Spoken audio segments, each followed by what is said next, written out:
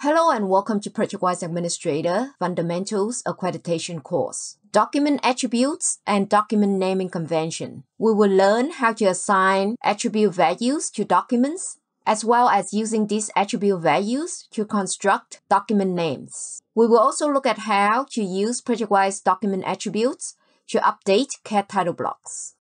If you remember from a very early lesson, when we drag and drop a document from Windows or File Explorer into ProjectWise, there was a dialog window prompting us to select No Wizard or the Advanced Wizard. When that dialog window came up, we chose to make the No Wizard our default option. So now, when we drag and drop a document into ProjectWise, it will give us an error because the document that we drag into the ProjectWise drawing folder has a special rule defined. And that is, when documents get registered into ProjectWise, the document names need to follow certain naming convention. Otherwise, ProjectWise will not even allow documents to be brought into ProjectWise. In the later lessons, we will go through how this was configured. Let's go ahead and hit OK. For this lesson, we want the dialog window to appear where we can select the Advanced Wizard option when creating new documents, where the name will follow some kind of naming convention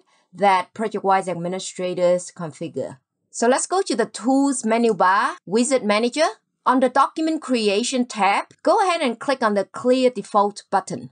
This will make the dialog window to appear again, allowing users to choose No Wizard or the Advanced Wizard. Similarly, during the early lesson, if we have chosen the default option for searching documents instead of using the search builder, we can also clear it as well via the Search Definition tab. Let's go ahead and click on the Close button. In the Drawings folder, noticing these existing documents do follow some kind of naming convention, but not exactly what we want. As an example, we want the document names to begin with a project number, followed by the area and the document type and the document level. And then to top that off, we want ProjectWise to generate a unique number for us. Using the above combination to generate a document name, it is an easy way for users to identify documents. So let's see that in action, shall we? First, we want to give our users a great experience to provide the necessary data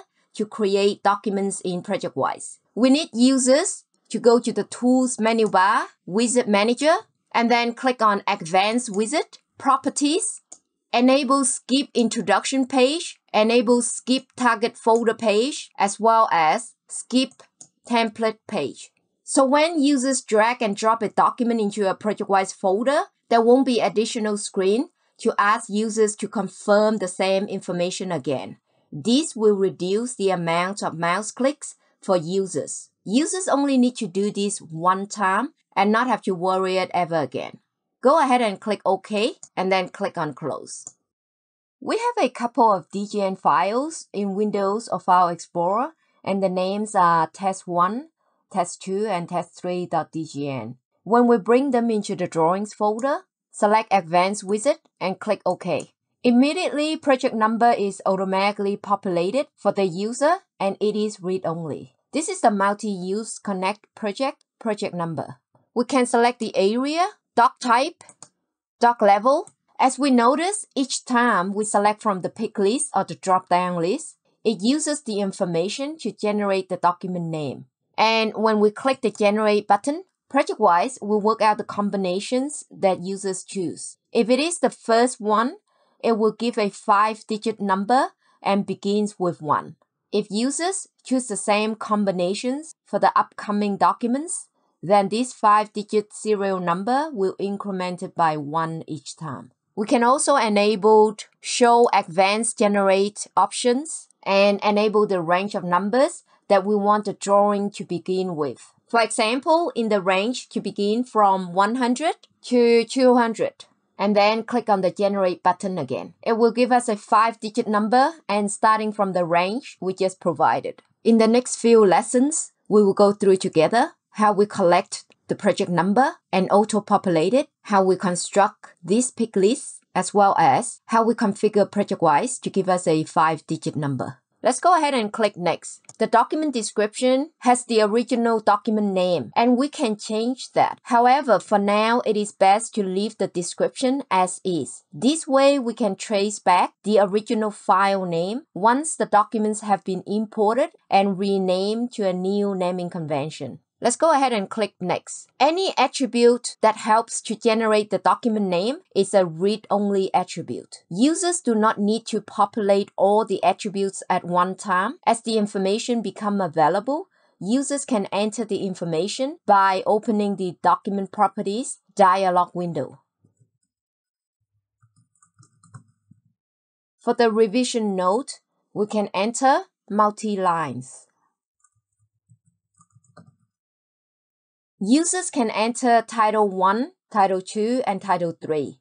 It will automatically convert everything that users enter to uppercase. Some of these attributes can be used to update into the drawing border areas. It is often referred as title block integration or attributes exchange.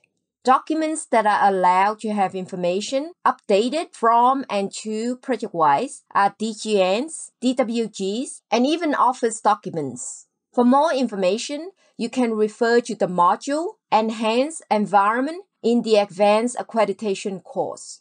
Let's go ahead and click Next. When we know who's going to design these drawings, we can select the designer, and the drawn date will be automatically updated to today's date.